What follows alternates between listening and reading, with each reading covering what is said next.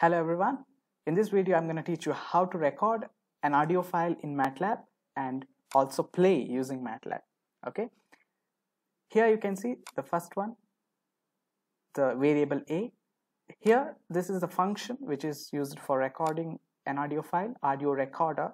And this is the sampling frequency 44,100, 44.1K. This is the standard sampling frequency used for music in mobiles or laptops or anywhere. Okay, and this is for how many number of bits I'm using per sample, number of bits per sample. Okay, this is 16, you can give it 8, and this is your choice. If you don't give this, if you don't specify this, it will be taken as 8 kilohertz.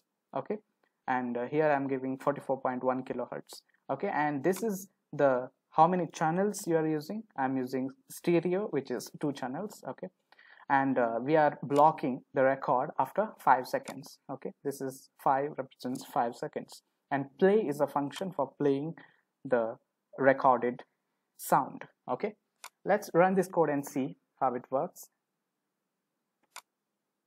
Checking audio recorder 1 2 3 4 5.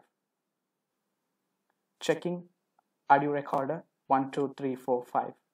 As you can see or hear, the same thing was repeated.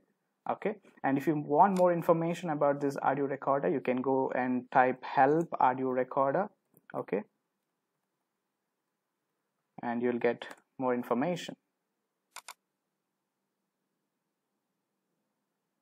And here is my information about it. Has so many properties, bits per sample.